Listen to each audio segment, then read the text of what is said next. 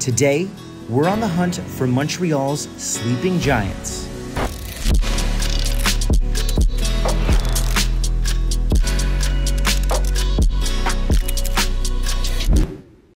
Walking through Montreal, you're bound to come across a lot of street art. From tiny pieces like this one that go way under people's radar, hidden behind buildings, to massive murals that make you feel really small.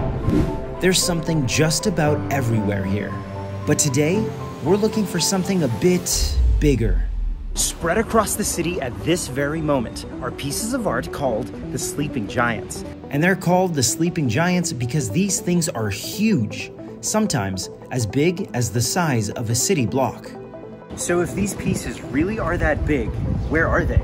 And why have so few people actually seen them? Ella and Peter are a duo from France, and they're the talent behind the Sleeping Giants. They've hidden their art all over the world. The only catch though, they don't tell anyone where they are. Seriously, there are entire forums of people trying to figure out the locations of some of these pieces. But with a lot of research and a little bit of help, I managed to track down one of these Sleeping Giants to here in Hochelaga. The thing is, I just have to find the place. Now, the artists went through a lot of trouble to hide these pieces, so I'm gonna do them a solid and keep it a secret. But I will tell you this, the piece we're going to today is not far off from the Olympic Stadium.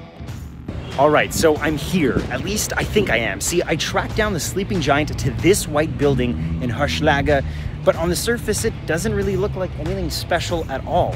The only way to know for sure if there is a Sleeping Giant here is to go to the very top of the roof and check for ourselves. It's time to go high. Higher, higher. There it is. Whoa, that is huge. Oh my God, it's so much bigger than I expected it to be.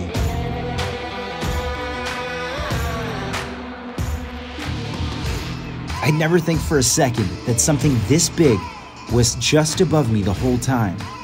Okay, hold up. It looks like there's two more Sleeping Giants just a couple blocks from here. Let's go. Should be around here somewhere. Not the easiest things to find.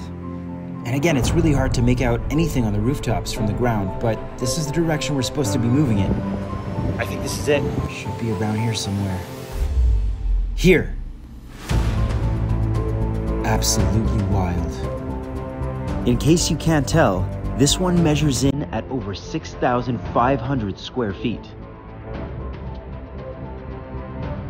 Ella and Peter are famous for these huge murals, and they've secretly left their mark everywhere from Chile to Norway.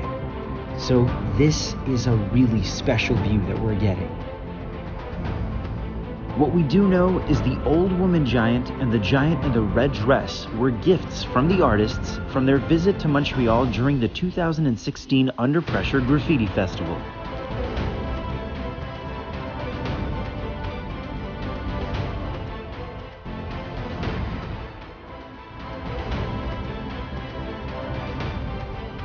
There really isn't anything else like this in Montreal. Art like this is easy to spot in a city, but art like the Sleeping Giants is a little bit harder. Even though it's hiding in plain sight, you just have to know where to look. All right, that's it for this episode, but I will see you next time with another hidden place in Montreal that you're gonna wanna know about. Take care.